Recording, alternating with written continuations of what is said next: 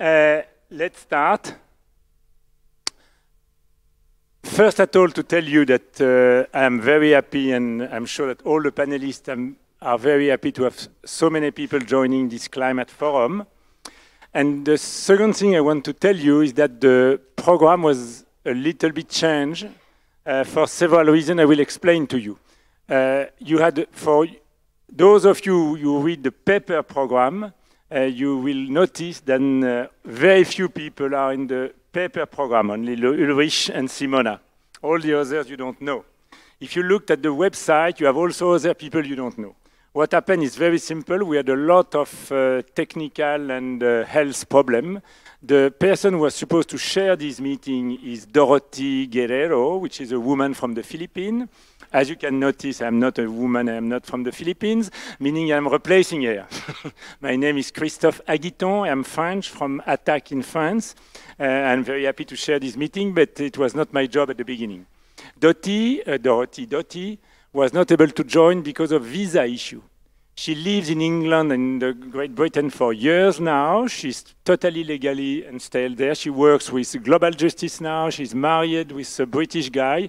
But after several weeks, she didn't get a visa for the Schengen space. That shows at what level, when you are not from the European white people world, it's quite difficult to come here. Only to notice that, and to notice also that 3 African people from Togo, Benin, and Senegal were invited, and only 1 was able to pass after 1 month and a half of request in the German embassy and the French embassy. That shows a little bit the difficulties. We have always to have that in mind, because it's not a secondary issue. Then the 3 others missing are Asad Rehman, but also, and that was in the program in the web, Susan Shebart and Yuliya, I will not want, and Yuliya Yurchenko. Yuliya Yurchenko, it's a Ukrainian activist and researcher who lives in Switzerland, but she got sick. Asad Rehman is a very important activist in the climate justice movement. He was really the spokesperson of the Glasgow coalition. He got sick. And the last one, who is a person from Friends of the Earth International, I don't know her or Belgium, is Susan Shebart. She got sick this night. Okay, but that life, and lucky for them and for everyone, it's not a big sickness, but they are sick, COVID or other things, I don't know, but they are sick. But we have other people here who are very good. Of course, Ulrich, I will present him later, is a German professor and very involved in the climate justice movement and social movement. You have also Simona, which is just close to me, which is the representative of the CGEL, the main Italian trade unions working on climate issue. But we have also 3 other friends who are here, and I'm very happy to have them, and I'm sure it will be great with them. We have Esteban, which is an Argentinian friend, but living in Germany now, and really very involved historically in Greenpeace, I think. No, never with them, but very involved today in Germany, in Ande Gelande, and before in Argentina, he was working on with the anti-fracking people in his region. Then we have Daniel, I will come back to their name later, which is the responsible for global justice now in Great Britain of the climate justice activity, and he was very active as Asad Rehman in the coalition for the Glasgow COP26 last year. And at the end, we have Payal, which is a very good friend. I'm very happy to have her here. She was the former program director of 350.org, a big NGO movement organization, you know them. And she's someone who is able to bring in the movement not only the intersectionality, but also a decolonial approach. And she's now working with movements and NGOs to organize and campaign on climate issue. It's what she's doing, and she's living in Switzerland. That are the people who are talking now. To add problem to the problem, Payal will have to leave at 3, more or less, because we had her in the program when we saw all those sick people, and we thought it would be good to have someone a little bit new in this panel, and we are very happy to have 3 of you. And Payal will speak the first, and a little bit before 3, even if all the panelists didn't finish their speech, if there is specific question to Payal, that will be an opportunity for her to answer before she rushes to take a taxi and a train. The same for Esteban. You have to leave at 4 p.m. sharp. Probably we will have finished, but if we don't have finished, don't be surprised if he's taking his bag and say hello to everyone. Okay, that's for the presentation. Now, I will give the floor to Payal. Everyone will have 10 minutes, 12 at the max, and we will have, after Payal, we'll have Simona, then Esteban, then Daniel, and Ulrich will conclude this panel, maybe with a little break before he speaks or Daniel speaks to let Payal be able to answer to some questions. Okay? No question? If it's clear, your turn. Bonjour, guten Tag, hello, buenos dias. I'm very happy to be here, and I found out about half an hour ago that I was going to speak. So if it's really boring, that's the reason why. But you know, the climate movement, I have to say, in the last 3 years, not just here in Europe, but where I'm originally from, also in India, it's had a lot of highs and a lot of lows. I think Greta Thunberg, but more importantly, all the other young people that followed her back in 2018, that gave us such an oomph to the movement, and it was the first time in a long time that I felt, wow, we are growing and we're going to do some big things. And then COVID happened and everybody was stuck in their homes.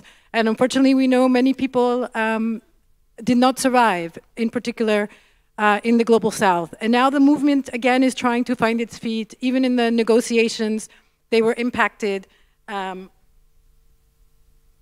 They were also impacted by COVID. But it's very exciting to see that there are so many people here, and we know we need to have many more people with us if we're going to have a chance at stopping the crisis and creating a world that is fair and just, and not just because we don't have CO2 emissions, but because we don't have inequality, because we've gotten rid of neo-colonialism, and everybody has what they need to live and to have a high quality of life. And that's why I'm very excited to hear from Professor Brand about the work that he's done on this. And I'm also excited, well, actually we'll probably miss the rest of you, is Simona talking about the work around just transition with the unions, because that is another example of organizing, and in which we've done a very bad job in the ecological movement and the environmental climate justice movement of working with workers who are organized. And without them, we also don't have a chance. And unfortunately, Susie from Friends of the Earth Europe isn't here, and she would be talking about the Green New Deal. But that's another case in which, if we don't have a strong movement, we will not get a Green New Deal. So I'm excited about the possibilities, but I'm tired of coming to events like this. Because when I look, it's a sea of white faces with a few of us who are light brown to dark brown to black. And we are not going to win this way. We are up against the fossil fuel industry. We are up against state industries. They have a lot of power and they have a lot of money. We don't have either of those. But we need power. And the only way I know that movements can do that is if movements become bigger and stronger. But we can't, it's not going to work if we only talk to people that look like us and act like us, or say, well, we're having this meeting, anybody is invited. That's not how it works. Many people don't feel safe, they don't feel comfortable, they don't feel welcomed coming into those rooms. And, you know, I'm not talking about this because I want us to be woke, but I do want us to live our values, and our values are about being open, they're about being transparent, they're about being welcoming. But our movement isn't that. And I'm also talking about it because I don't like to lose. I'm a sore loser and I want to win. And the most effective strategy that I know of is that we have to make our movement wider. We have to let more people in. Why are there not working class people here? I mean, I can even give you an example from Switzerland, from the youth movement, from the Fridays for Future Switzerland movement. There is hardly a face that is not white, hardly a name that isn't Swiss, hardly anybody who has parents who are not from from Switzerland, you don't have anybody that is not in the college-bound high school or goes to university. Yet the majority of young people actually do a practical and have a practical skill, and they are not there. And yeah, they can't strike on Friday. If you are 3 days a week working somewhere and 2 days a week in school, you can't just not show up to work. But that doesn't mean we don't have them in the movement. It means we need to think about how do we welcome them? What do we need to change? What are other tactics and strategies? Because let's be honest, the youth have been doing the strikes for 3 years now, and everybody knows what they're going to do. It doesn't have as much of an impact anymore. So why not think about new strategies to bring in new people? And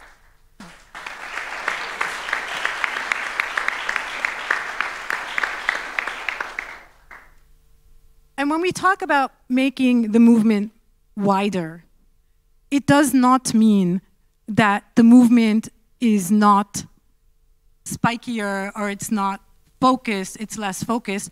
It means that if we want to win, we need a wide number of people who are going to feel that they're associated with the movement or at least support the movement. An example I can tell you is in my office.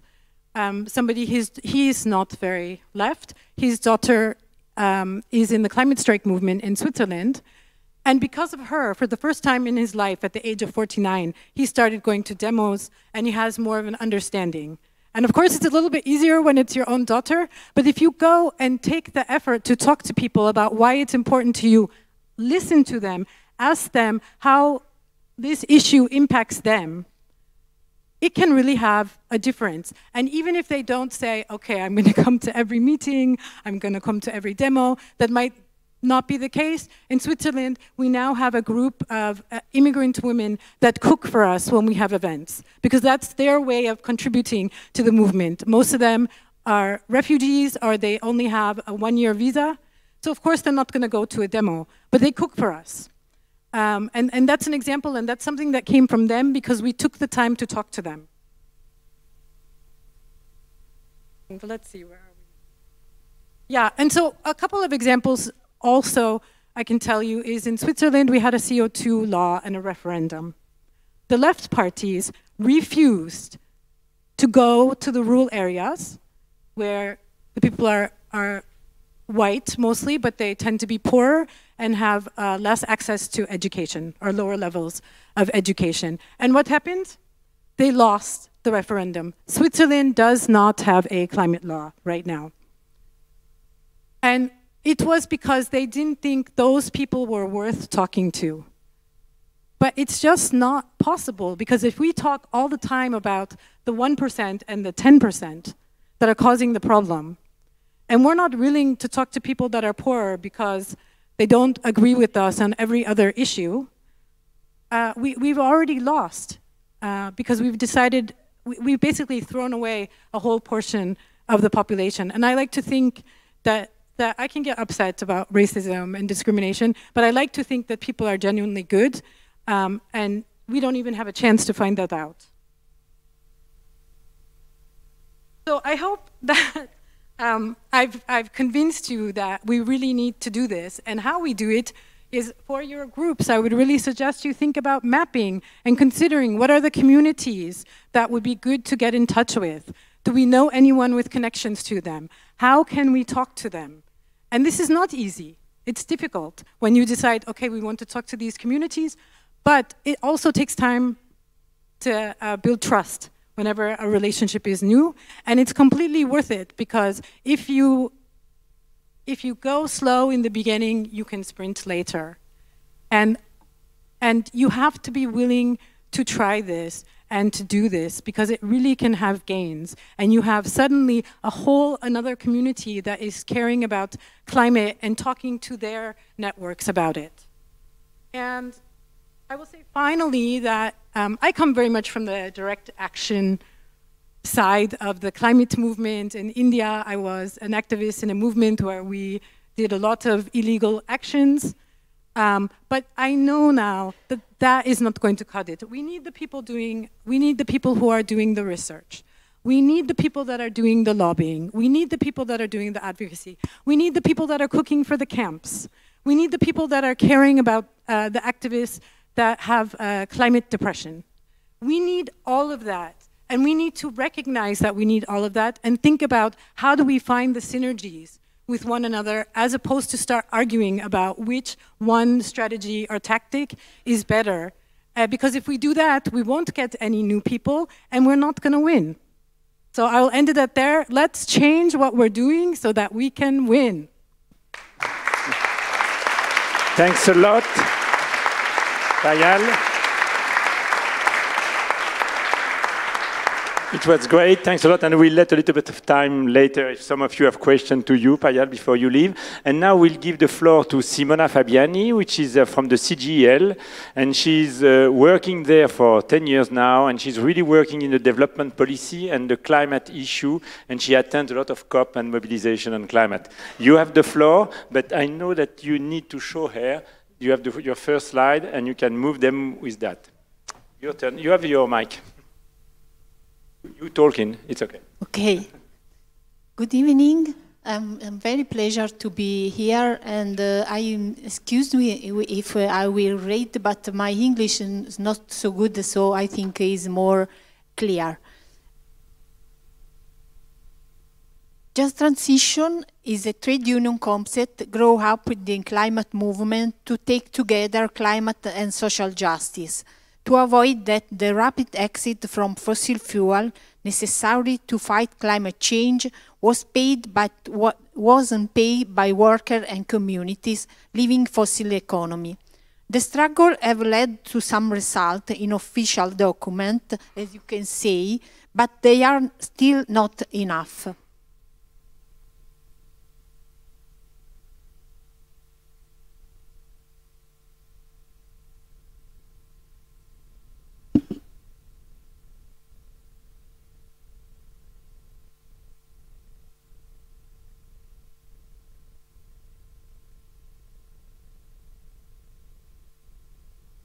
Sorry.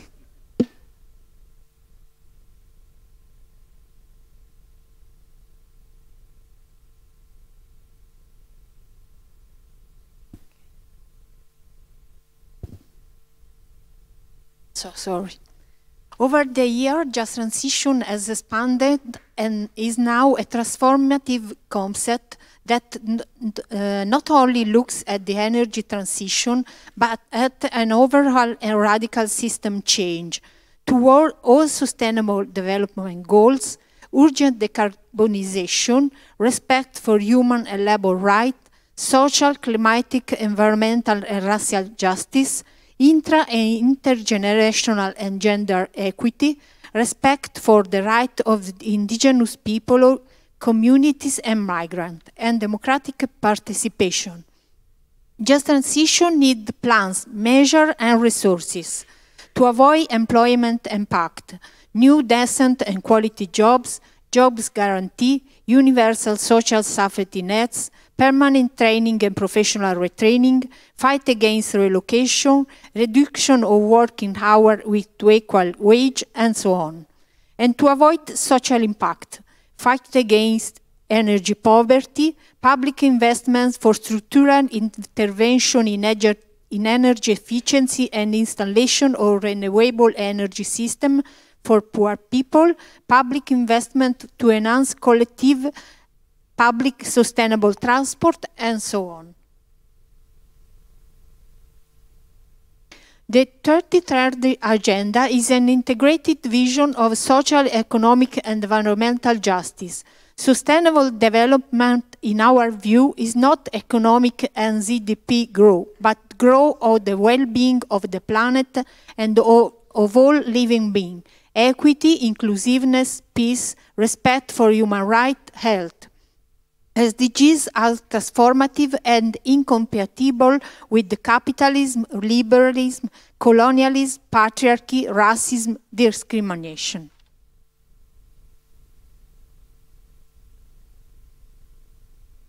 For example, in 23rd Agenda, there is target 8.5 that say that by 2030 achieve full and productive employment and decent work for all, and equal pay for work of equal value.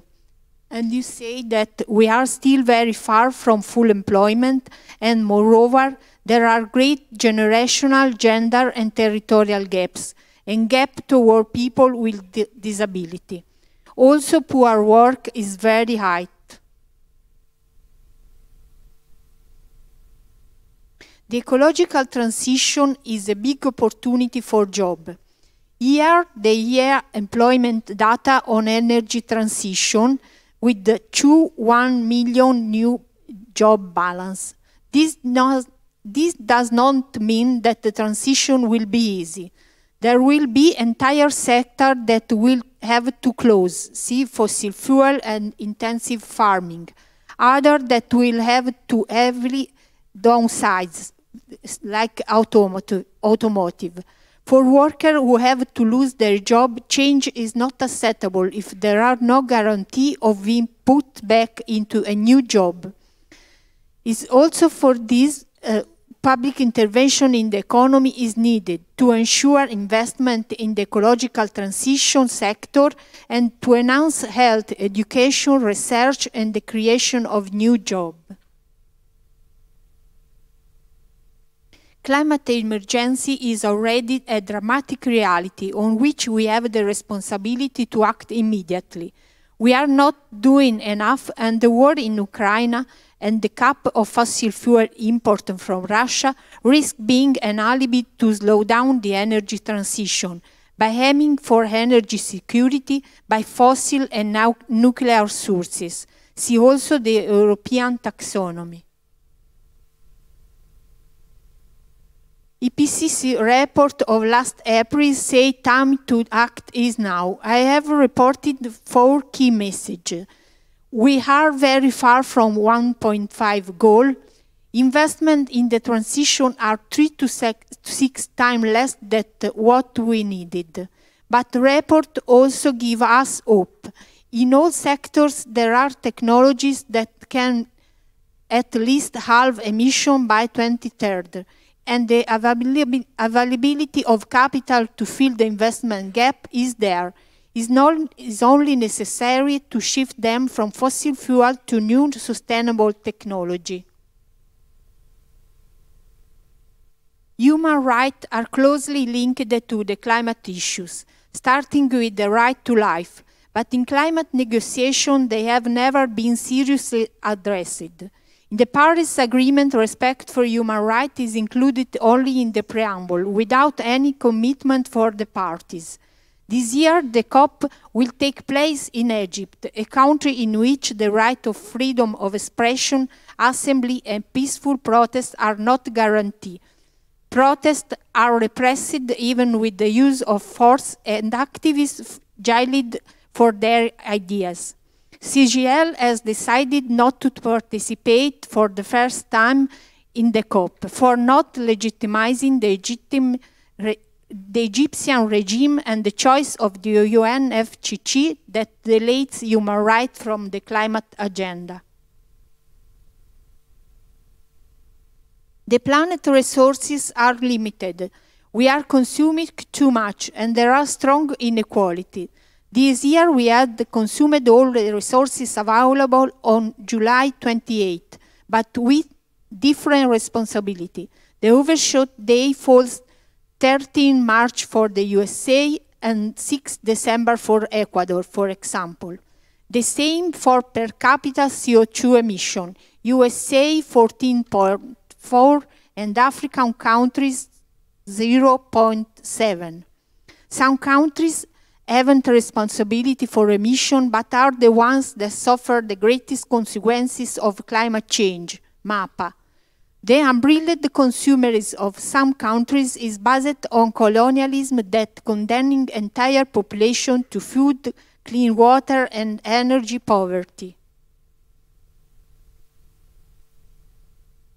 Current dominant system is unsustainable.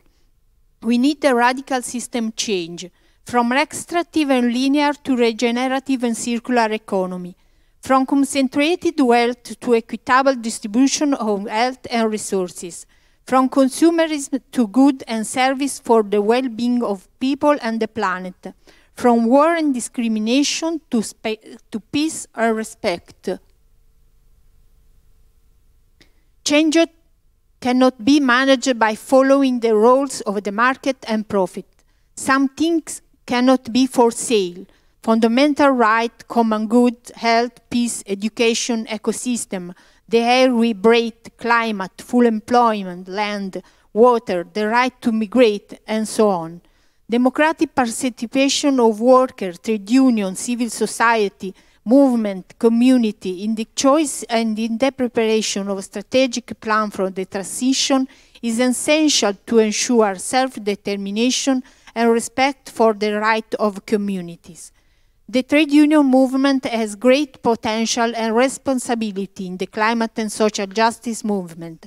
They come from the strength of history, its value, strong representation, and from its organizational and mobilization capacity.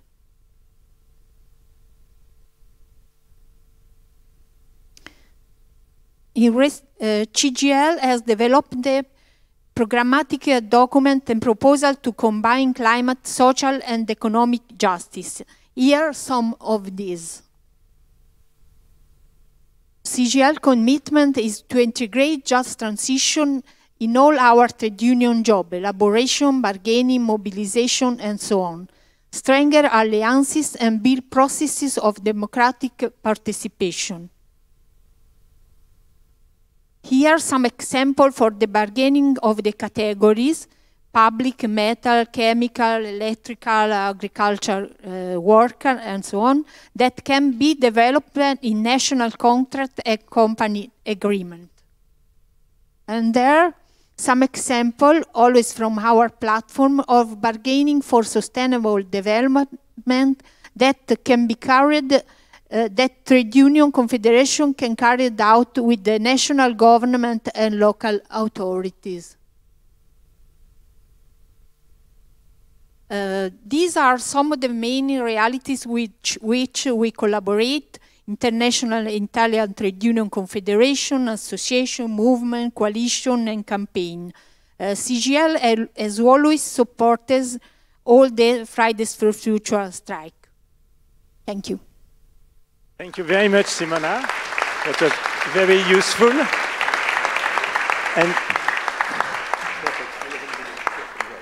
And now we'll pass the floor to Esteban, who, as I tell you, come from Argentina. He was very involved in an anti-fracking movement in a place in Argentina, in the north of Argentina, if I'm right, named La Vaca Muerta.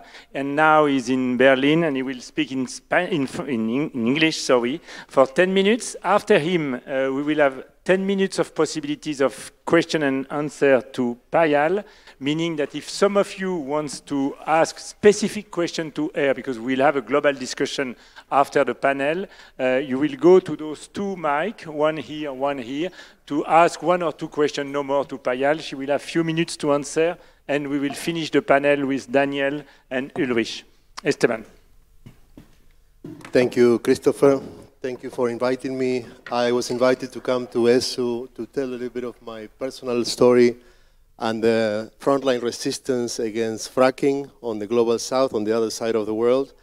And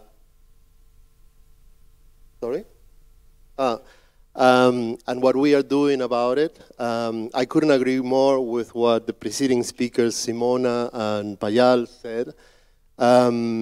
We in the global south are being sacrificed for Europe to have gas, for Europe to have materials like mining. The deforestation is advancing, and the situation is only getting more and more hopeless. And I was not an activist. I was building a community in rural Argentina in a province called Mendoza on the west, which happens to be part of the world's second largest shale gas basin and fourth largest shale oil basin, known as Vaca Muerta, a major carbon bomb for the planet. These carbon bombs are not addressed at all in the climate agenda of Europe, Not only that, most of them are being exploited by European companies with the support and subsidies of the European governments, especially Germany. I would like to ask, who can name here the name of the largest fossil fuel company of Germany? Any hands up? Isn't that crazy? Okay, I saw a hand up. Do you wanna? Yes, thank you. Isn't that crazy? Kassel is headquartered in Kassel and in Hamburg. And when I arrived in Germany 3 years ago, nobody I talked to, even in the climate movement, even knew the name of its largest fossil fuel criminal, which is leading the fracking operations in Argentina together with Shell, BP, Total, Equinor, and many others from the US, ExxonMobil, and so on. So this hypocrisy, this double standard of Europe has to stop. And Europe needs to put its money where its mouth is and start by preventing its corporations from doing on the other side of the world techniques such as fracking, which they are banned from doing here at home. And for the last few years, you know, I helped build a movement in Argentina against fracking. We leaked a secret document from the government that a whistleblower got to us. We created a platform called EcoLeaks, inspired by WikiLeaks, and in a very South American, low-tech fashion, we leaked that document, and it led to huge revolts. In Mendoza, people have a strong awareness of the value of water, because water is really scarce, it's a desert. So we had a really strong mobilization and a really strong persecution that followed. So I became the person of Argentina with the highest number of criminal cases against me for fighting fracking. The media corporations were the same owners of the first company, Fracking Mendoza. The government is just a tool of the corporations to persecute and silence. And my case is just a tiny example. Anywhere you go in the global south, any defenders of water or land are being murdered, are being tortured. Look at Colombia every other day, or Philippines. You know, and this is happening so that Europe can continue to live the way they're living. And we have been doing global actions, trying to build international solidarity, because as soon as I arrived in Germany, I noticed this is such a bubble. Just like Payal was saying that she feels, maybe you didn't use the word bubble, but it's a little bubble that we need to break out of. And you do that by talking to people that you're not comfortable talking with, or people on the other side of the planet that is hard to connect with because of the language barriers, the geographical barriers. But we need to do that because this fight is international. We have arrived at the climate crisis as a result of the bubbles of nationalism and self-interest and selfishness that we all have lived in this system of individualism that is destroying the planet. And for the last few years, I've been involved in trying to push Ende Gelände from coal to gas, building international alliances like Shale Must Fall of grassroots around the world, especially Global South, to bring these struggles to the visibility in Europe, so at least our people are not being murdered so frequently. And over so many years of doing anti-fracking, mining, defending water, water is being privatized, it's being commodified, it's trading in Wall Street, guys. Water is trading in Wall Street. I'm still shocked that in Europe, many people don't even know that. You're running out of water here in Germany. The Rhine is almost not possible to ship stuff through anymore. So this has to do with the bubble of Europe. Like thinking about water is, what is it? Is it too simple a demand? Is it a demand for life? You know, the people in the Global South, they're not fighting for 1.5 or all of this shit that comes from Europe. We're fighting for life and for water. And of course, we agree with 1.5. I personally, of course, support the 1.5, but we need to move beyond this into concrete demands and things that we can win, because we shouldn't be losing all the time, and we are really on our way to losing. And along the way, we realize we are never strong enough when we are fighting these extractive industries one by one. You know, it's really hard to engage the workers, for example, when you're fighting fracking or mining, because oftentimes the workers are being promised jobs by these industries and by the government. So sometimes they even try to put the workers against the activists, and they try to create that where the government pulls back and they let it seem like it's a division in society. But the reality is that I think the climate movement has overestimated its power, especially in Europe, and that the real player, power player in society who can make the wins that we need for the climate fight are the workers. The workers that are the ones that have given us most of the social rights we have today through struggles. and through organization and mobilization capacity that far exceeds anything any climate movement has ever done. So if the workers of the world could unite, and we could find a way to mobilize them behind the goal of the climate fight, we would be on a winning path. But nobody knows how to do that. It's the million-dollar question. Everyone is trying. How can we engage the workers? Well, we may have found a way, because while it's difficult to fight fracking or mining or deforestation or these things in isolation, the Global South, my country, especially Argentina, is in a lot of debt. And that is a topic that is not being really discussed much in the climate movement. But many organizations have been working a lot about debt, like here Daniel and many others. And that is a well-known mechanism of colonialism called debt trap diplomacy. It's really well described. No one can argue against that. As soon as we became independent from Spain, we went right into becoming neo-colonies of England through debt. The first loan that Argentina got into in the 1820s was not paid back until more than 100 years later, and many times over, just in interest. Because while for Germany or the UK or the US, it's really cheap to borrow money, it's a good deal because it's 0% interest. For the Global South, the interest rates are usury rates, 10, 20, 30, 40%. So the Global North is making a huge amount of wealth on the interest on the loans to the Global South. And here is what is important, the connection of this to the climate crisis.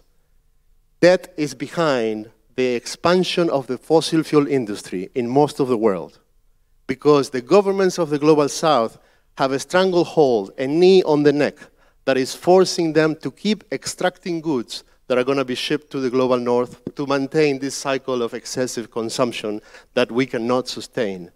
So we found that, and we found the common denominator we have been looking for that can speak to the workers. Maybe the workers in Europe it will be some challenge to get to them, but in the Global South, when you talk to the workers about debt, you got their attention. You know, you talk about the climate crisis or fracking or mining, and it's topics that they don't work on, or they understand that the climate crisis will be a problem, but they're busy trying to survive. So when you talk about debt and canceling the debt, which is mostly illegitimate to start with because it was granted to dictators and things like that, they understand that, and they have the power to mobilize. So we've been building this campaign from the Global South, together with a lot of groups in the Global North, called Debt for Climate. And I don't want to take forever, so I want to invite everyone to get in touch with us. The email is info@debtforclimate.org. And what this campaign is doing is demanding the cancellation of the debts of the Global South so that we can enable a just transition. And this is really important. We have trillions of dollars of debt, of financial debt, to the Global North, and also trillions of dollars of fossil fuels in the ground. So imagine that we can enable a just transition. It would not only benefit the Global South by emancipating from this financial colonialism, because the shape of colonialism today is not, they don't invade us with armies. It's the IMF, it's the World Bank, it's debt. That's what's colonialism today. We would be freed from having to pay huge amounts of money to the Global North and from the pressure to force to continue expanding the fossil fuel industry, enabling a just transition that for the first time, a campaign is taking into account the Global South. The campaigns for 1.5 or Tell the Truth or all of these things are of course respectable and we support them, but until now we have not felt represented in the agenda of global campaigns. Europe is always setting the stage. It's always, even the activists of Europe, as well-meaning as they are, they can't help but be Eurocentric. So we need to build power from the Global South, and the workers need to take the lead on that. And I'm happy to tell to you that this campaign is very young. We started this year, and we just did an action at the G7 in Munich with 24 countries mobilizing all over the world. The G7 controls the IMF and the World Bank, so they hold the power to cancel the debt and turn it into climate action.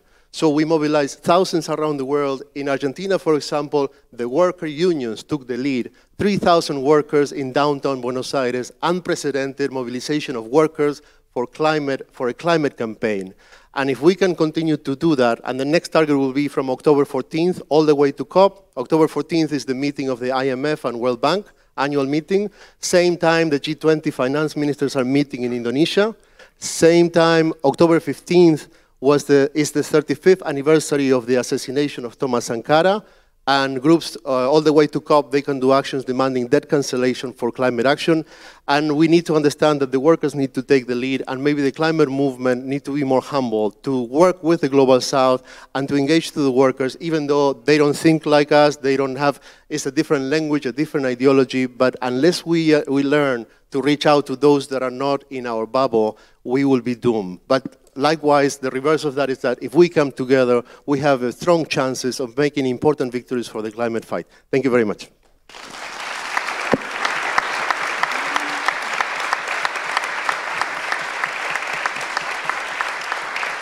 Thank you. Thank you very much, Esteban. Okay, I don't see, I see one person, no more for Payal. Okay, you have the floor. No one. Okay, your turn. Ich beziehe mich jetzt nicht nur auf dein. I don't only want to speak about what you just said, because you obviously complement each other. I completely support your opinion, at least from a Western German perspective, that we do care too much about our concerns and too little with the effect our actions have on the Global South. I think particularly at the moment, at this current moment, it is a crucial moment where we can move away from Russian gas, but suddenly we go back to nuclear energy, to liquid gas, and as our president discussed with the Colombian president, the former chancellor said, you need to expand your coal production so that we can have a warm winter here. I find this deeply unsettling, particularly that the climate movement at the moment hasn't made any clear statements about this, that we are importing coal from South Africa.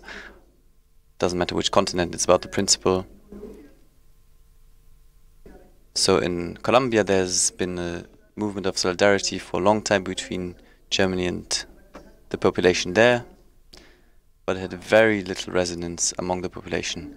My question is there a concrete approach that does not stay specific to one region or one country, but that tries to think the problem of energy globally? To answer the question, how does the Global North exploit the Global South? Thank you.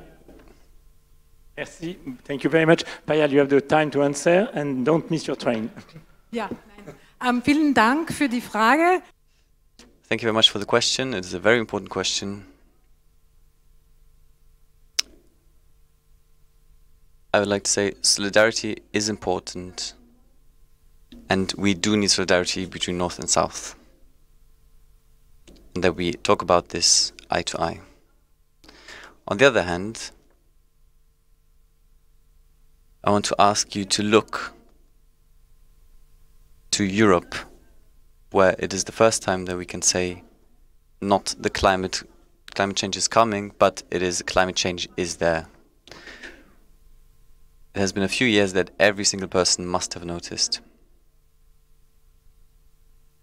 We know that the future cannot be nuclear energy, it cannot be gas. And it is a crucial moment now, particularly in Germany, to talk with people and to say, look, we do need the energy transition now. And I would say, if Germany and other European countries would make a clear statement, we need to get away from fossil energy to reach 1.5 degrees Celsius climate heating, and if they would make clear statements regarding national and international institutions and pay their debt or release the debt, that would make a huge impact on the Global South. You need to put pressure on the national governments, but that means, as Esteban explained, you need to speak to other people. The people can't pay their bills, they can't pay their gas bills, and you need to show them alternatives so that long term we can live together, have water and access to energy. Now we'll follow with the two last speakers, and then we'll open the floor to everyone. Daniel is coming from Great Britain. He works with Global Justice now, and he was very involved in the Glasgow mobilization, and still very involved in the global justice, in the climate justice movement. Thanks. Thank you, Christophe. And yeah, thank you, Payal, Simona, and Esteban for your presentations so far.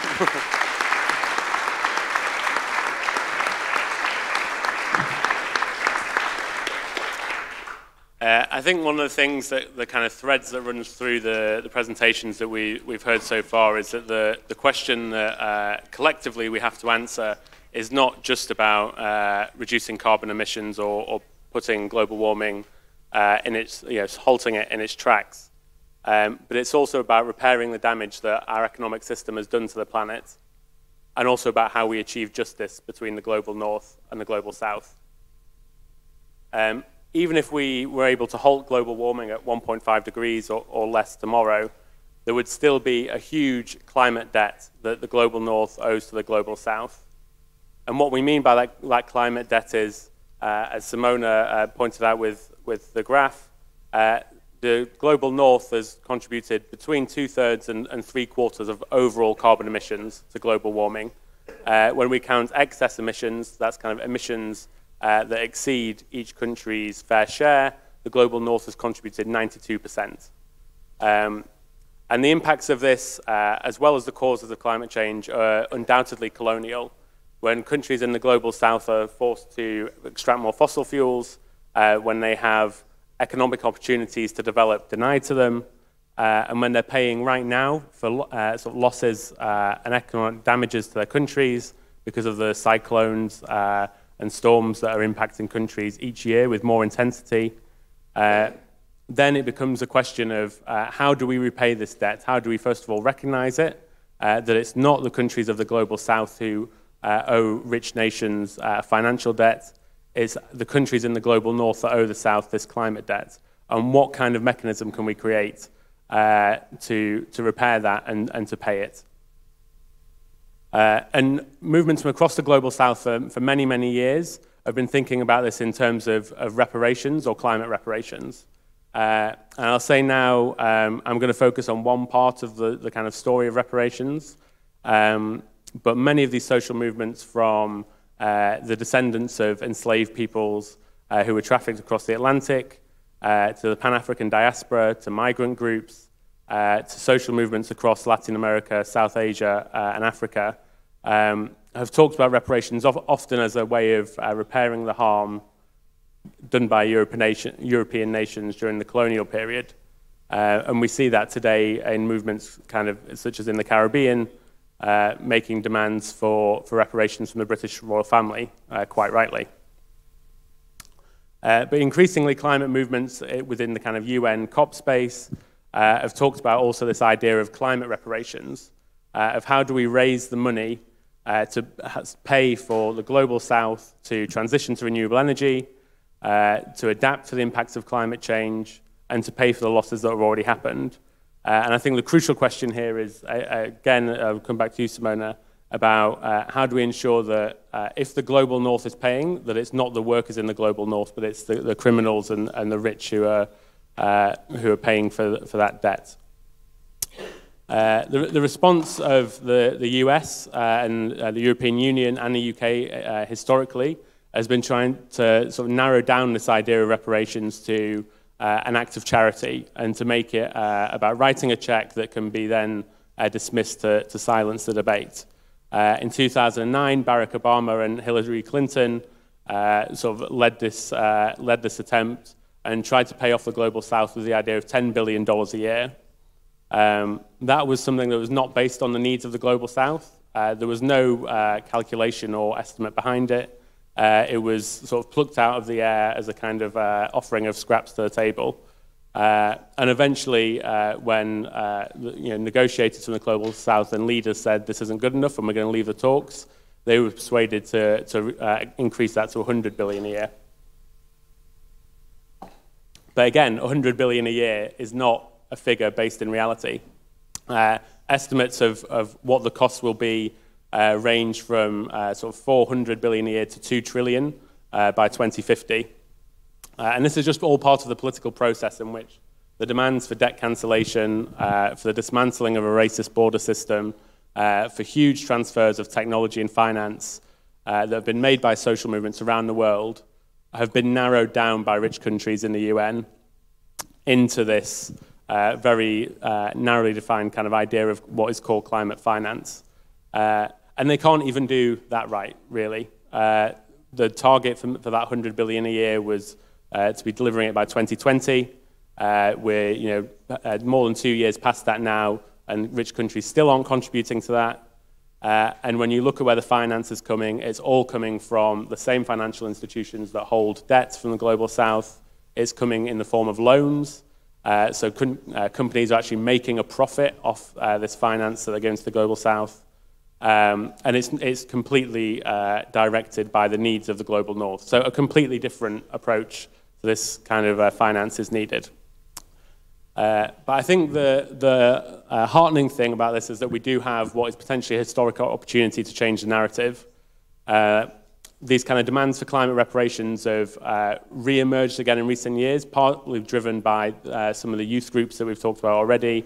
And on the 23rd of September, there'll be a global climate strike to raise funds, to call on rich countries to commit to raising funds for loss and damage and for climate reparations. And that will be led by the Fridays for Future MAPA group from the most affected people in areas. But to build on that kind of momentum that's happening, we also have to, I think, look inward to an extent in the global north and look at what's happening here.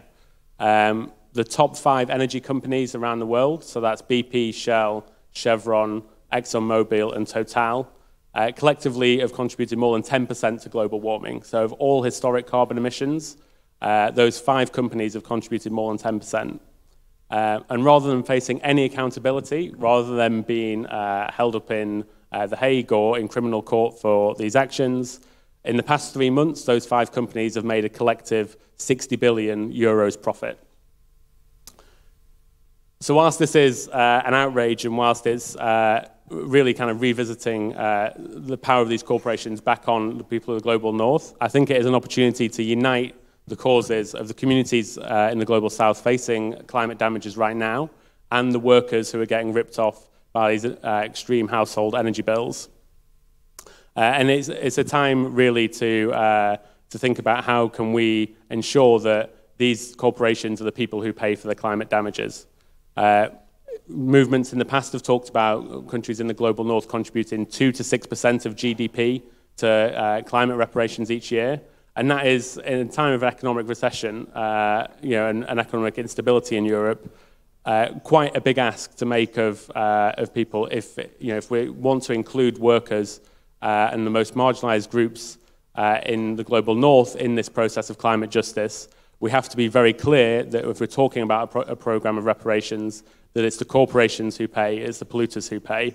But we have to really make use of this opportunity to do that. At Global Justice Now, we're kind of sort of trying to build on this, work with our allies in the Global South to develop this campaign.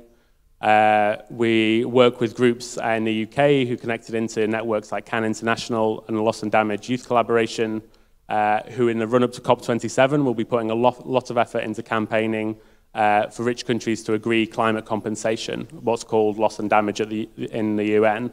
And that absolutely has to be funded through taxation on these companies by reducing their profits down to zero and by making sure that while some of the money is going towards reducing those household energy bills, that a lot of it is also going to paying for the climate impacts of our worst polluters. And I think this is also, this is a kind of campaign that we've started developing in the UK, but as Esteban's highlighted, there are many of these big corporate polluters across Europe. Apart from the ones I've mentioned, there's also companies like RWE and Uniper. Repsol, the Spanish oil company, is facing demands from Peruvian fishing communities because of a huge oil spill that happened there at the start of this year, and that has destroyed not only ecosystems but also labour opportunities for communities there. But Repsol denies any responsibility and they won't pay compensation. RWE is facing a compensation claim from a farmer also from Peru, because of the impacts that their carbon emissions have had on the glacier, which threatens the town of Huaraz. They refuse responsibility and refuse to pay compensation. So I think this is just a point at which we need to start changing the narrative. We've got a huge opportunity and a huge amount of political and public will against these companies that we can build on. But rather than any of the demands just stopping at simply bringing down energy prices or even nationalization, we need to make sure that the global impacts of what these companies have been doing is felt, and that climate compensation and reparations are at the front of demands for what they should be paying. Thank you. Thank you. Thank you very much, Daniel.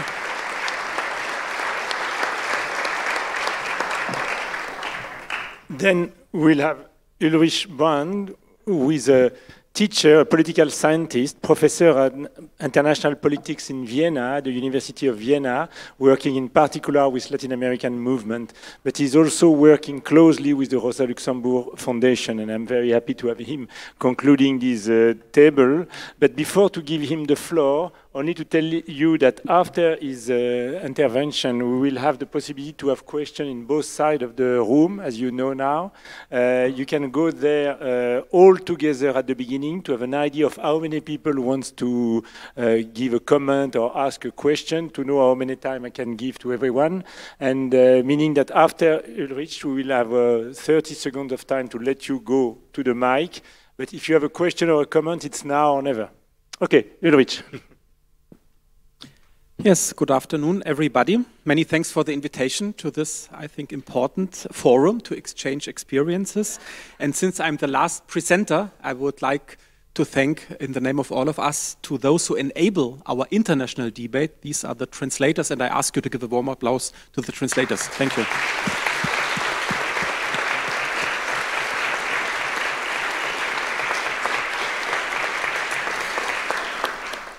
I just came back from Chile and Argentina. There was an international conference of the new constitution in Chile. There will be a referendum the 4th of September, and then I spent some days in Argentina.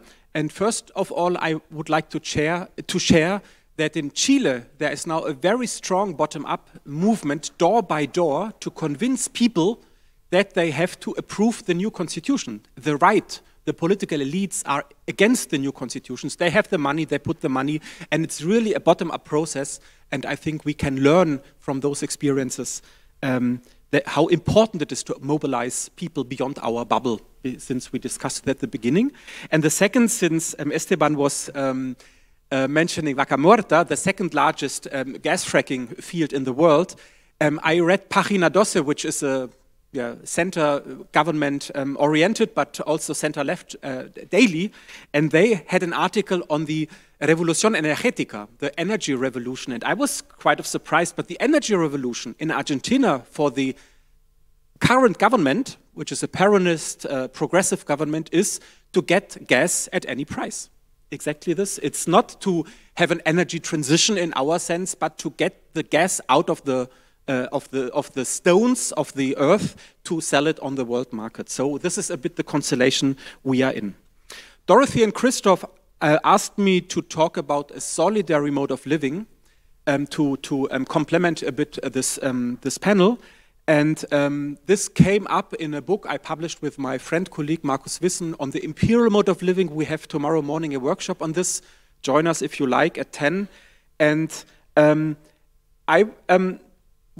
our starting point, and I think this is important when we talk about strategies, is, of course, it's about economic power. Daniel mentioned the 5 companies responsible for 10% of the global emissions. It's about political power. It's about a new Cold War, maybe, which is facing us. But it's also a struggle against an attractiveness of the Western way of life. That many people, of course we are all exceptions, but many people in our countries want larger cars, want more and more and more. And this is a subjectivity. It's not yet, for some it's also agreed, but it's also because the social conditions of this are there. If you live in the countryside and you don't have public transport, you need a car, or many who have money, they just want to get a bigger car. So the imperial mode of living, the main idea of this, I'm very brief, and then I come to the solidary mode of living, is that in our societies of the global north, but also in the global south, if you go to Buenos Aires or to other regions, it's still attractive to live via referring to cheap labor and cheap nature elsewhere. Yeah? We exploit, as Esteban said, the global south, or with the climate debt and others. And this is not because people are bad, but because this is the very condition of our life, of the political, cultural, economic, and other conditions and north-south conditions. So, Antonio Gramsci, a famous theorist 100 years ago, called this hegemony, which is not domination by coercion, but there is a consent in our societies. And our task is to also irritate this consent, of course, to also change power relations, to avoid that the large companies can do what they want. But a terrain of struggle for us is the everyday consciousness of people via the mobilizations, via campaigns, via the last generation activities now in Germany and elsewhere. So this is a brief outline, a brief idea, not more. A solitary mode of living has as a major principle for climate justice, a global climate justice, not to live at the cost of others, not to exploit others, to get our stuff here, smartphones, cars, clothes, etc., and not to exploit nature, not to live at the expense of nature. And as we say in the announcement of this panel, a good living for all on a livable planet. But if we consider that it's not just important enough to build up movements, yeah, I don't want to question this, but if we take seriously that a capitalist mode of production and living, an imperial mode of production and living, is deeply inscribed in everyday relations, in everyday desires, beside economic and political power, we have to consider this. And we have to strategies also to change this, to change the infrastructures, the material infrastructures, the conditions people are live under. In that sense, we would argue social movements are important, but it's not the clear-cut constellations. Here are the progressive movements, and we fight the rest of the world. But we have to look, and I'm happy that Simona is here, and Christophe, who worked so long for, or still is working with trade unions, that this is also important. So this is important. The point is, it's not a clear-cut confrontations. Here are the movements. They have to be more diverse. They have to grow, and there is the rest of society. But we have to think strategically how to convince workers, how to convince trade unions, how to even change state policies. What is this? Who is the state personnel? What is an alternative economy? The alternatives within the economy. In transport, in clothing, in the production of our daily food, etc., etc. And to be brief, we have so many good experiences. We know that an alternative mobility system has to avoid the focus on cars. It's a trap. It's a historical trap and fraud to think that now in Germany we can change 50 million cars from the combustion engine to the electric engine. This is the false story. This is a trap. This is the an attempt of an ecological modernization of capitalism at the cost of the lithium triangle in Argentina, Bolivia, and Chile.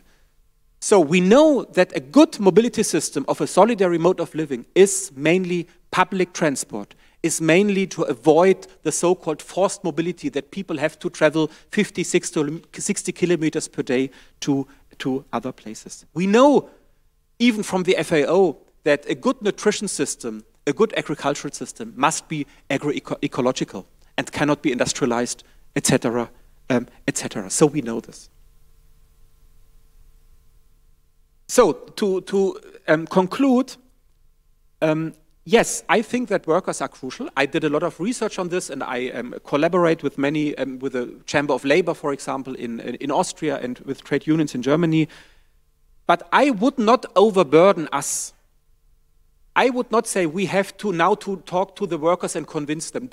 We can do this as well, but this is a major task of the trade unions and of the workers' councils and of the workers themselves. So I would not criticize us too much to say, oh, we are here middle class, interested. It's good that we are here, and I hope that we have other fora and we have other concepts just transition, which is so important, and that within this sphere, within the sphere of work, of trade unions, of worker struggles, social ecological transformation and ecological issues become more important. I hope you get it. It's not that I think it's not important, but the global justice movement cannot be overburdened to say, haha, you cannot convince the workers. Of course we should try, but it's the major task of the trade unions, of the workers themselves. A second final thought is, and I think this became very clear here on the panel, we should be radical, but we should be modest. We as a global justice movement or as an alter globalization movement, as we are here as ATTAC and others, we are not strong, but we are not strong in the overall setting, in the societal setting, in the big picture. But we are strong, and we were always strong when we identified concrete conflicts and then carried out concrete campaigns. I will come back on this in the evening panel. So the climate reparation campaign, a campaign not to exploit lithium in Latin America, a campaign for just transition, etc., etc. This is our strength. But we should not imagine ourselves as, here is the big picture, here is the war, the climate crisis, the far right, etc., etc., and we have to act comprehensively. This will not work. And I think we should not overburden and overload us also. We should identify concrete conflicts now in the upcoming fall, the energy price, and then go into it. And we should support the conflicts in the global south. Yeah, this is really important to consider, and this was always a strength of the alter globalization movement, to have this international and internationalist perspective to look at the global south. I finish really now with an announcement. I don't go into detail, but we had a bit then 2 years ago in Vienna. Some of you might have participated. It was online, of course, in times of Corona, an international conference on degrowth and strategy. And there were 4,000 participants online, and we tried to understand how can we push the agenda of degrowth. And I just want to make it clear, also to talk to trade unionists, degrowth is not about ecological austerity. Degrowth is not that it's good that we have an economic crisis. Degrowth is about getting rid of the capitalist growth imperative. I think this is an important distinction, that our well-being, our material well-being is mainly organized under capitalist conditions, and to get rid in the very concrete conflicts, again, of food production, of mobility production, of health, of education, etc., to fight against this capitalist growth imperative and to rethink what is a model of well-being, or in my words, what is the solidary mode of living. I'm sorry. Thank you for your attention.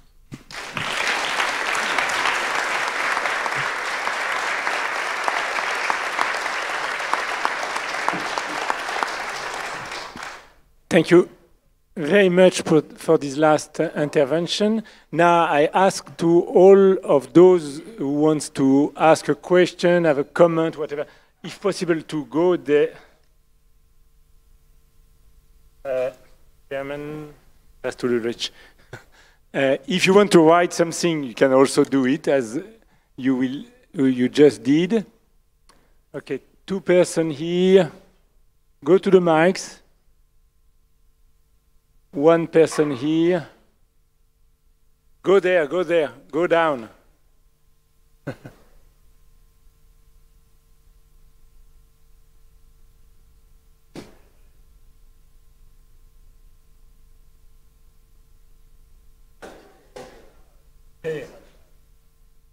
Okay.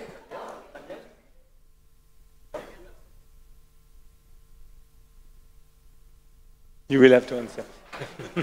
Yeah. Okay, 4 here, that's it. 3 here, no one else. Okay, no more than 2 minutes each one. Less if you want, no problem, but no more than 2. Who start there? You start?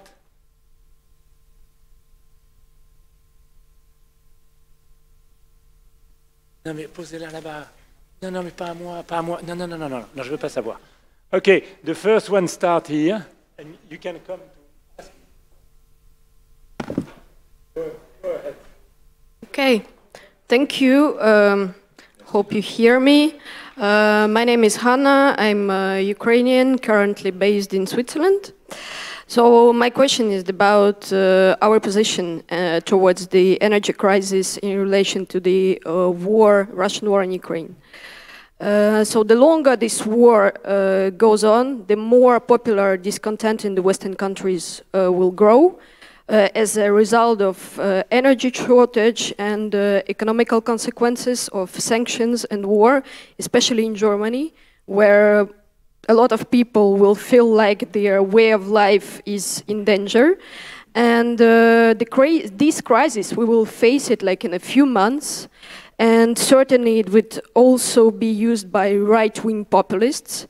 And the German and Western capital, they want to continue their business as usual, buying Russian gas and oil and providing a Russian elite with all the necessary commodities. And if Ukrainians were not so stubborn, they would already conclude a deal with Putin. And yeah, the Western elites are among those who are responsible for the war, because for years they were trading with Putin's regime in total impunity. So we are now, I think, in a dangerous situation where the social crisis will hit us very hard. And my question is that you and your maybe organization that you represent, what will be your response in a few months when we will face this social crisis? How do you articulate the response to the energy shortage and the war in Ukraine? Thank you very much. Thank you, Anna. Now, someone there.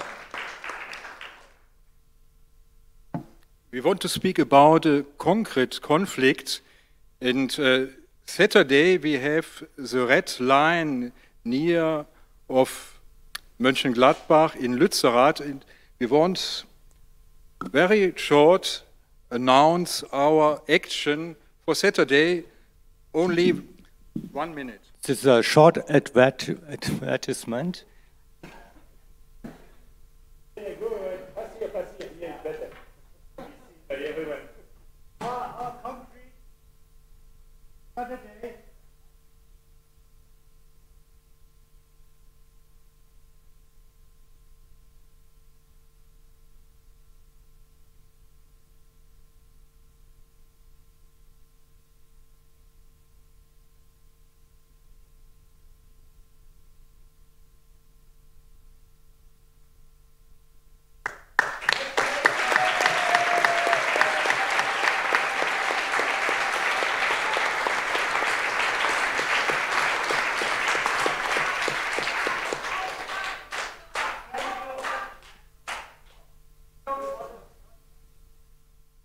Thank you very much. And if you want to give some explanation in few words here, you are more than welcome. It's a very good initiative, and I hope a lot of us will be able to join.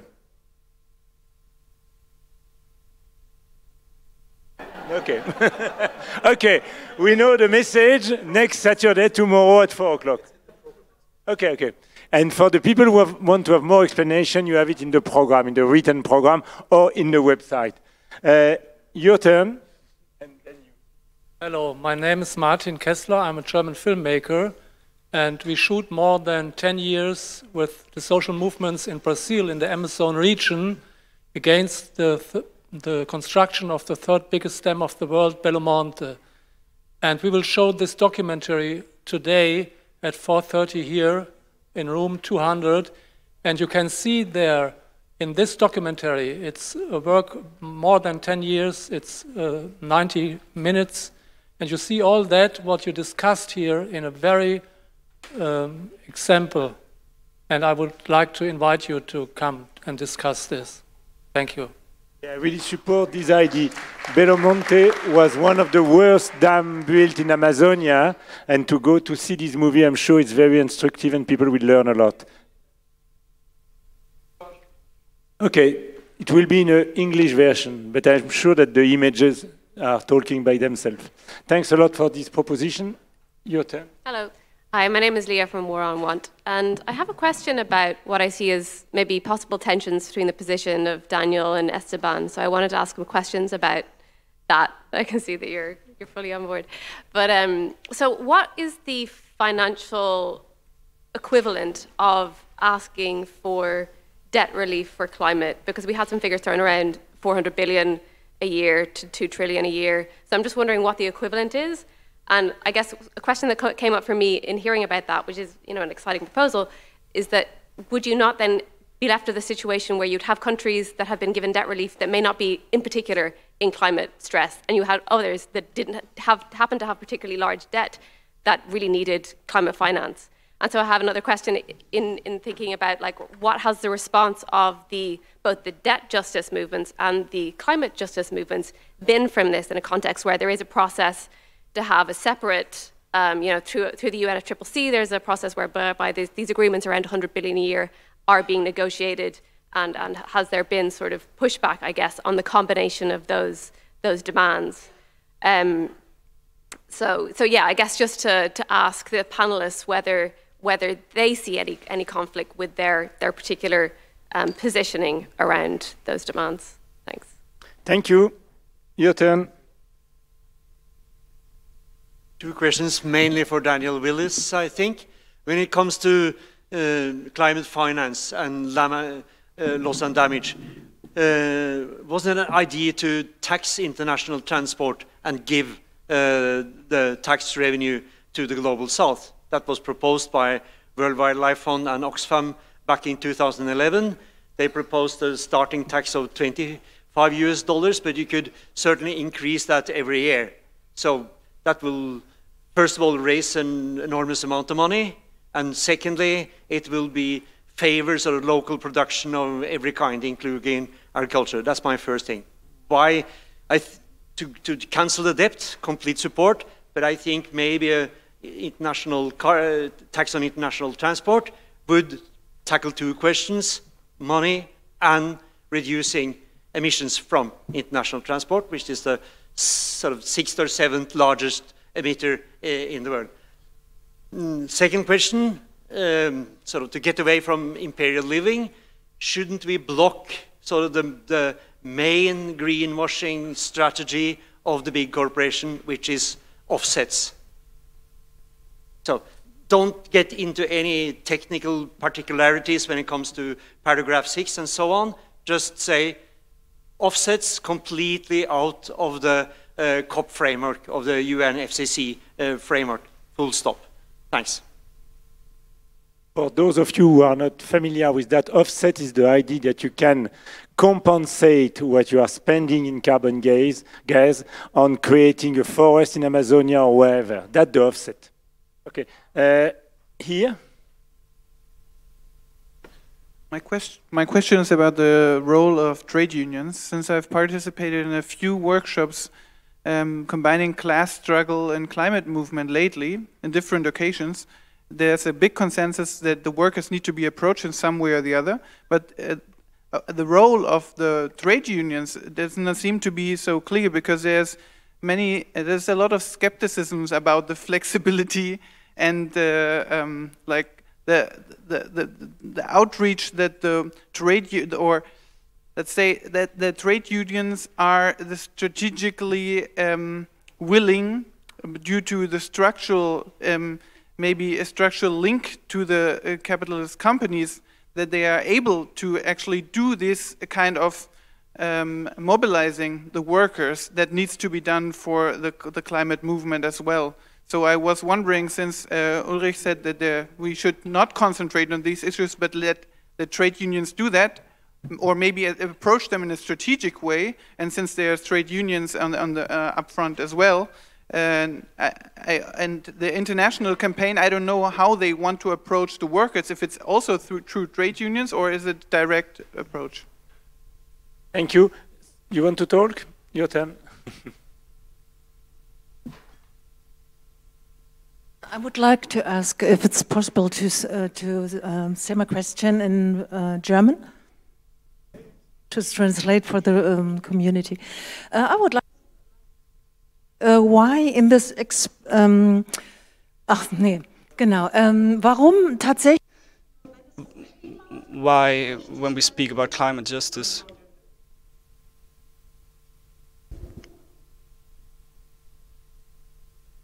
so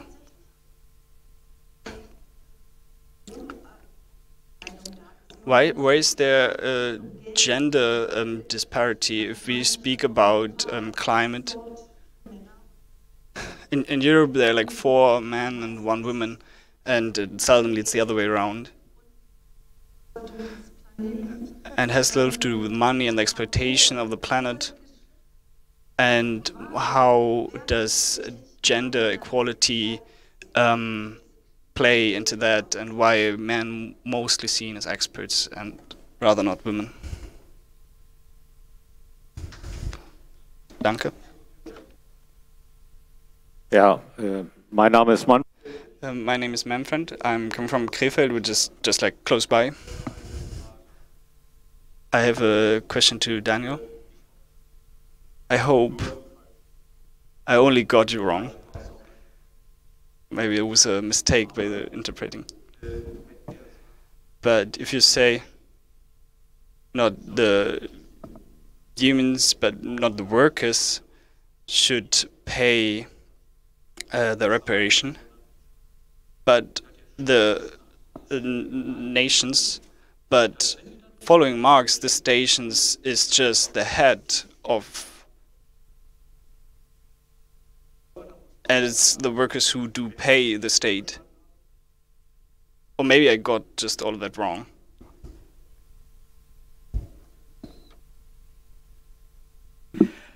Okay, I'm Margarita, and my question is, why don't we always include the military and all the war emissions in our climate justice calculation? Yeah, it's never part of the calculations.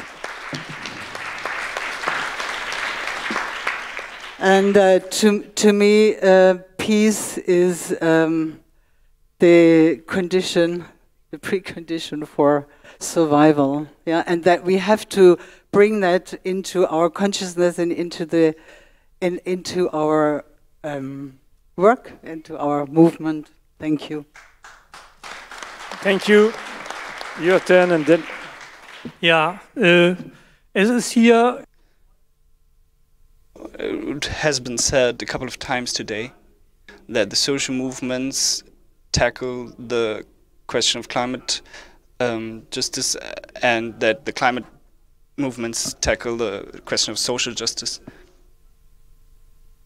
So we have the slogan of social ecological movement, and that there's a balance in Germany.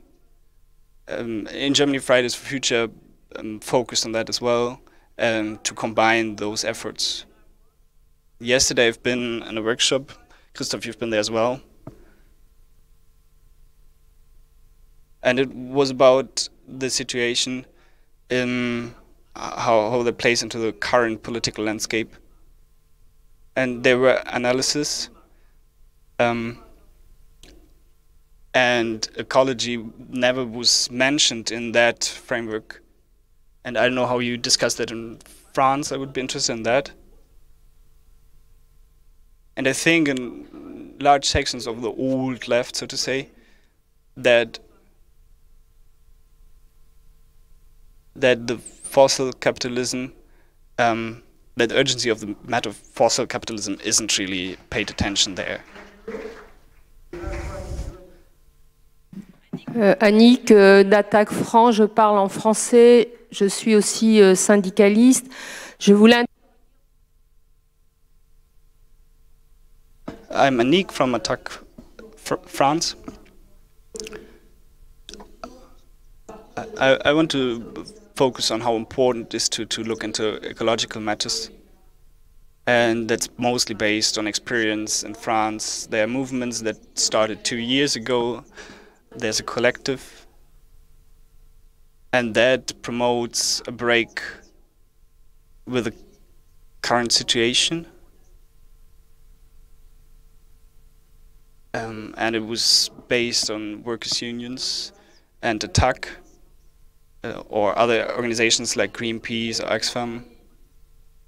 And I think what they do is some work that hasn't been done yet, that workers' unions and organizations like Greenpeace do work together in a way in the social movements as we haven't seen that yet. There have been indeed concrete collaborations, but that was always bound to particular aspects and particular matters, and some participated there but others didn't. And one of workers' unions, CGT, was really supporting also the nuclear power for so long time. And I think what really made the difference there, that the workers' unions started to understand that the climate crisis are important matters which can't be ignored any longer. But on the other side, I think that also the large NGOs like Greenpeace understood that social matters have to be part of the agenda so that there is no break. I think what's happening there for the past 2 years is very good, and it's a platform that raises a lot of claims, but also different topics. And thanks to that platform, we were actually able to secure working places, which were endangered by a multinational company that wanted to stop production. And there was a struggle being done by the CGT workers' union, but that struggle has been supported by the collective Plumesta. That was a very helpful support. And that really meant that workers' places could be secured and sustained, and that paper is still being recycled, which is important on its own. And my opinion is that there were 3 reasons that made it possible. On the one side, ecological movements understood they can't win if they don't tackle both topics at the same time, and that's why they work together now. And to come to a conclusion, that also produced changes inside the organizations, and new things are being discussed in the unions, ecological matters are being discussed. And in the ecological organizations, it is being discussed whether it is not possible to important to make collaborations with the workers' unions. Thank you. Okay, I think no one else wanted to talk. Then we will come back to the answer from the panel, and I will ask to Esteban, who have to leave anyway at 4 o'clock, whatever happened, to start to answer to some of the questions. Sure, thank you. I will focus on the person who asked about how to quantify the climate debt and the potential discrepancies between my friend Daniel and myself. So Daniel, pretty much what he's explained about reparations, loss and damage, climate debt is the perfect complement to what I was saying. I didn't get to mention it because he was going to talk about it also, and I was rushing so that Payal could answer a question before she had to leave. But basically, you have to look at it this way. This is the way we are doing it. The climate debt of the global north is in the order of trillions or quadrillions. It has not been properly quantified. But the climate debt is not only the emissions, which can be more easily quantified, but you also have to put a number to the reparations and loss and damage, all the colonization and enslavement of most of the world for half a millennia. So the financial debt that we are talking about in Debt for Climate is a small, tiny bit compared to the climate debt of the global north. It's true that they owe us a lot more than we owe them. So they are the ones that should pay. What we have found, and the climate debt needs to be paid through canceling the financial debt, paying reparations, paying loss and damage, and enabling climate finance that is not more loans. Careful, because they want to finance this with debt. It needs to be interest-free money. So we try to look at this strategically, because as Payal said, we want to win. We need to make victories. We're not just talking the talk because it sounds nice and we love the sound of our voice. There's enough of that going around. So we found that the debt, the financial debt, is the weakest link of the chain, because it's preventing the Global South from achieving a just transition today, and it's fueling the expansion of the fossil fuel industry, contrary to all the claims of the governments here. The Paris Agreement is bullshit. The Global Methane Pledge is bullshit.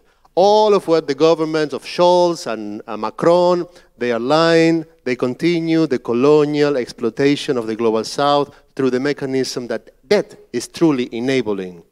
So we need to build power from the bottom up, as we said. And I think the question was also, well, some countries may not be so exposed to the climate crisis, but may have a lot of debt. I was trying to think of any Global South country that is not like really highly impacted of the climate crisis. Africa, all of it. South America, all of it. Asia, most of it is flooded. We are droughts, fires.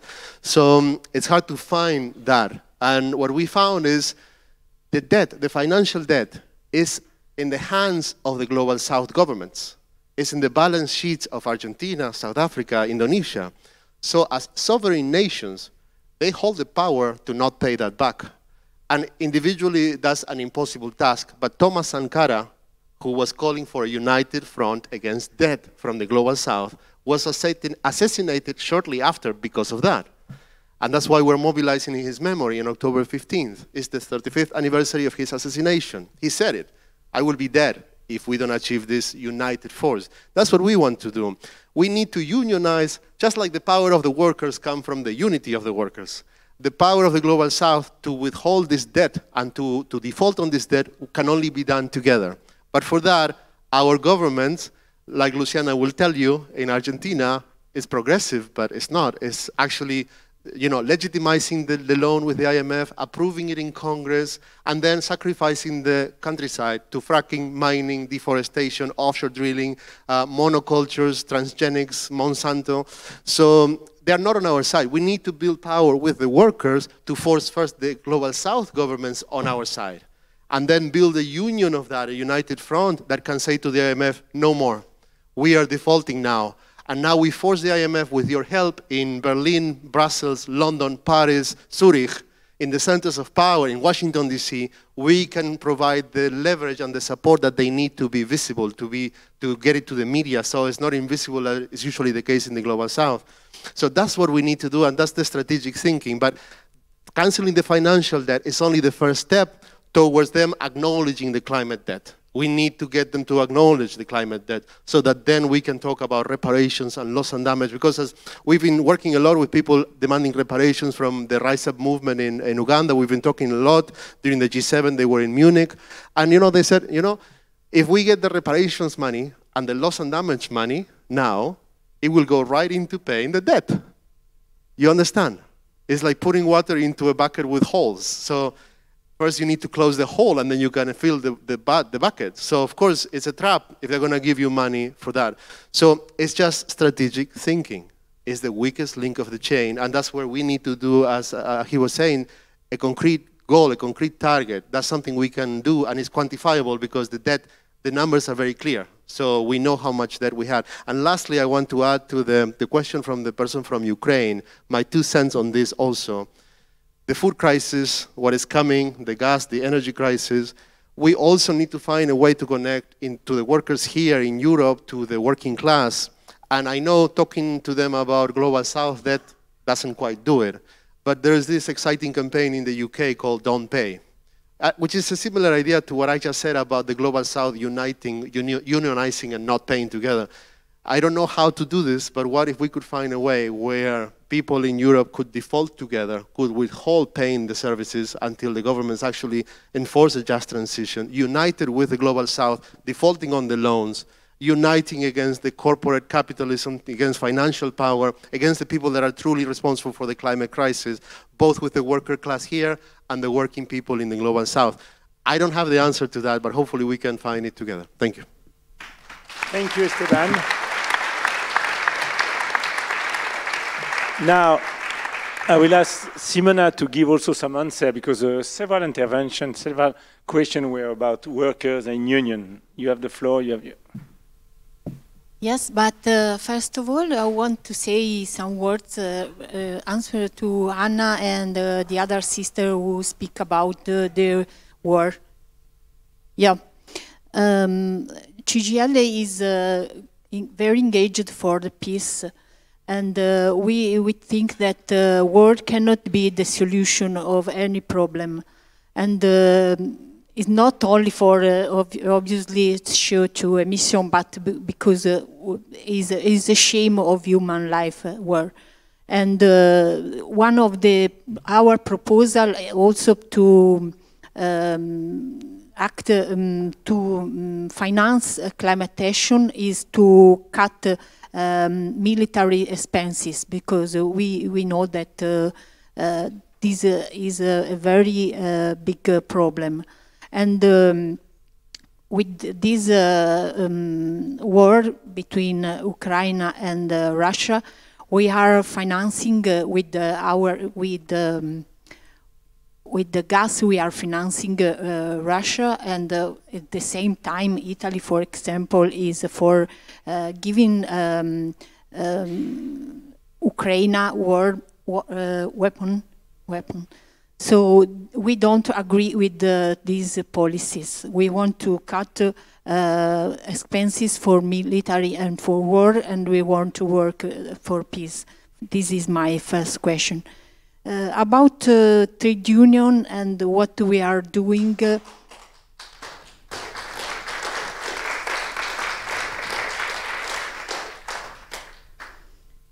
We are working with our associated, and I want to tell that there is no worker on one side and the other activist on the other. I think almost of us are worker, maybe of yesterday, today, or tomorrow, but we are all our worker, because job is the dignity for human beings. So I think we are all together. There is no difference.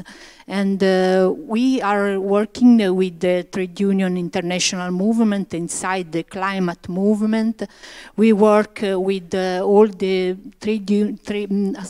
environmental association, like also the syndicalist of France say. We work with the Greenpeace, WWF, with the Fridays for Future. We work all together. We know what to. If only all together we can fight against all these economical, political, and the financial power. But I don't know if it's clear for all what are our difficulties. Before I speak of what are the measures that we need to ensure just transition. We represent also workers who work in places in fossil fuel or in automotive plants. So we know that these workers have to lose their job. We don't say that they don't want to lose their job. They have to lose their job because their job is the problem. But we have to take care of these workers. We have to give them another job that could be in agriculture, to take care of ecosystem, in the hydrological system, in the health system, in other kind of job. But for do that, we need a big investment, a strong role of the state. We have in Europe a lot of money. Next Generation EU was doing to make this change. But we are not using this money to make this change. We are paying a lot of money to gas. We are giving in my country, money to people because of the high prices of the energy, but continuing to give money for gas. And we are not investing on efficiency or renewable energy. These are all investments that create a lot of jobs, but we are not doing. So the same battle, the same fighting that we have to do all together is to make a change at the same time. Climate and social justice are together. It's not one time and the second time. We have to do everything now, in this moment, and it's the same for North, South. We are all together. For me, it's not a problem of Italy, of Europe, of Argentina. We are all together. We are all brothers. We have to fight all together. Thank you, Simona. Daniel? Sorry, the gentleman who asked the question about the state and the workers, yeah, that's an absolutely crucial question and an important differentiation. Yeah, so in terms of reparations, we talked about the demands that movements from the Global South have made have been equivalent to about 2 to 6% of GDP. But what I was saying that is obviously an unfair cost to put on the backs of workers in the Global North who have contributed far less to the crisis. But that does leave a huge question of who pays. I think it absolutely has to be the state that at least raises and controls the finance, because we can't trust BlackRock and the World Bank and the IMF and others to do it in a fair way.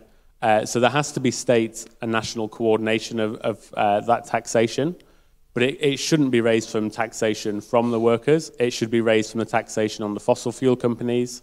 Also, as the other contribution said, you know, there could be taxations on international transport, on the military. A good company that combines both of those things is Airbus, which has huge, astronomical annual CO2 emissions. Research in the World Inequality Report said that a 10% tax on wealth across the Global North could pay for global adaptation costs for the whole of the Global South without much difficulty. So taxes on wealth and the super rich would be another way. So you're right, there's a potential conflict in between asking states who are funded a little bit through taxation to pay for this, but the additional question is how much more kind of progressive taxation is introduced, and that is a very big question, because that comes down to how you pay public services and other things as well. But yeah, absolutely, it doesn't have to stop at the fossil fuel corporations who are paying. You know, there's reparations demands that can be made on agro industry, on the motor industry. And we also want to look at demands for reparations from financial institutions as well. If you take BlackRock, which is probably one of the biggest private sector players in global debt, that is also a huge climate criminal, a company that finances more emissions each year than most countries, even in the Global North. So taxes on financial transactions can also help contribute to this, and on the kind of massive wealth of these asset managers who are draining the Global South from these funds.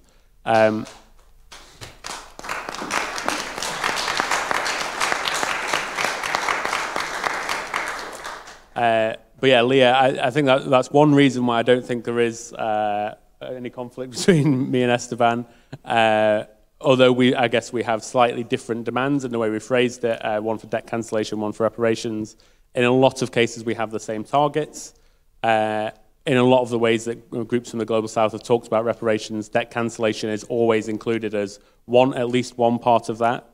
And as Esteban said, there is actually a deep connection between these things as well. A lot of countries in the Pacific and in the Caribbean, small island states, are forced into debt because of the lack of climate finance. So one example in Mozambique, 3 years ago, 2 cyclones, Cyclone Kenneth and Idai, hit the country, caused a huge amount of devastation to agriculture, to livelihoods and communities, and to workers.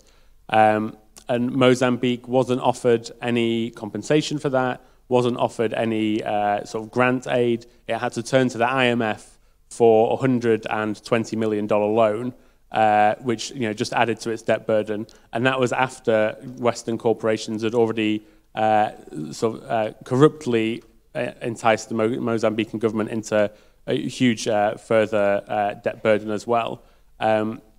So loss and damage, in a sense, can help to reduce the need for countries going into debt. But like you say, we can't just provide a load of climate finance whilst countries are paying billions each year out to these financial institutions. You've got to kind of fix the hole at the bottom of the bucket, I guess, before you fill it up. But yeah, and also when we're talking about these movements, the global debt movement that we work with is hosting a week of action between the 10th and the 15th of October this year. That involves movement to a lot of part of this global debt movement, but which also articulate demands for proper climate finance, loss and damage, and climate reparations. And yeah, we'll be taking part in those actions. There's kind of lots of international online actions that you can get involved with. And there'll be sort of consecutive days of action on the 13th and the 14th of October, which I believe Esteban's also leading actions as well. So I don't think it's necessarily the case that because sometimes we say different things that there's any conflict. I think we need this big list of demands and solutions that we can deploy for different tactical and strategic regions at different times. But we absolutely need, everyone inside the tent to kind of make these things happen. So, yeah, very happy to work with you on that and everyone else. Thank Daniel. Ulrich?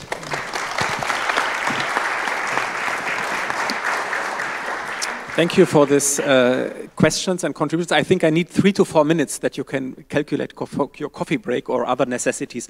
First, men as experts. The panel was supposed to organize with 3 cis women and 3 cis men and a female moderator. So Christophe explained at the beginning, but the structural point I would say is that there is a lot of knowledge by women on climate crisis, climate policies and debt. So I would not excuse ourselves, but to clarify. The second is, yes, the question of military and war and emissions. We need research on this and good political analysis. I would say this is a critical intervention to show how the new power game and the new wars are emitting CO2 emissions. There is very little knowledge about it. I was looking for it, very, very little knowledge. And the third 3-point, and then I have 3 arguments at the end. To Esteban, Gustavo Petro, the new elected president in Colombia, who took over 2 weeks ago the presidency, announced in his inaugural speech, bye-bye, thank you.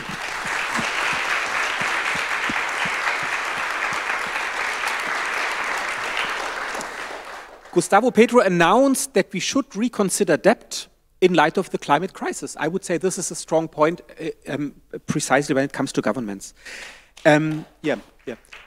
Concerning the question of the energy question, the Ukraine war question and the right-wing forces, this is the moment when we need to formulate leftist answers. And they are there. The new head of the leftist party in Germany, Linkspartei, Martin Schirdewan, just announced this, that we need to deal with how fair is the energy transition, where does the money come from, who does the money go to, that we have to question power, political power of the fossil industry. This is the moment to do it, and why the energy transition in Germany was de-accelerated, was not shut down completely, but was really by the political forces de-accelerated. I think this is a moment to do it. The second is on offsetting, to be very short. Of course, the current form that northern players, mainly companies, can continue to do what they are doing by offsetting emissions and to buy via reforestation and other things to buy them out. This is the wrong way. But I would say if we are able, it's a first thought, if we are able to change it from an offsetting as a power within a power structure that the northern actors give the money into a right, a social right from actors in the global south, mainly the local actors, not the governments, the local actors, that they have to be compensated, then we are close to debt cancellation questions. So not the dominant logic of offsetting, but I would say the elites know that they have to deal with this issue, but of course then in their ways, and we might counter it. It's just a first thought. And to conclude, the question also of the colleague of you, whether the climate question is now taken up by trade unions and by other actors, or somebody said it's too weak. My point is, it's not the question of a yes or no. It's a question of a how. Of course, the German trade unions and the Austrian trade unions are talking about social ecological transformations, about the climate crisis. But their answer, or they are part of an answer of an ecological modernization of capitalism. Now, one could say, okay, of course, maybe they are too weak. But I would question trade unions, the German metal worker union, for example, when they cheer also for the replacement of the combustion engine via the electric engine. This is an ecological modernization, and of course there are workers and there is the power of the trade unions, but this is not enough. So my point would be not to say trade unions are hesitant to take up ecological questions. They take up the ecological questions, and we should ask how, and to push them when we are able, that not to go for an ecological modernization of capitalism, but to get out of or beyond capitalism. Thank you. Thanks, Ulrich. Thanks all of you for your questions, your comments, and see you later in the other event. Have a good day.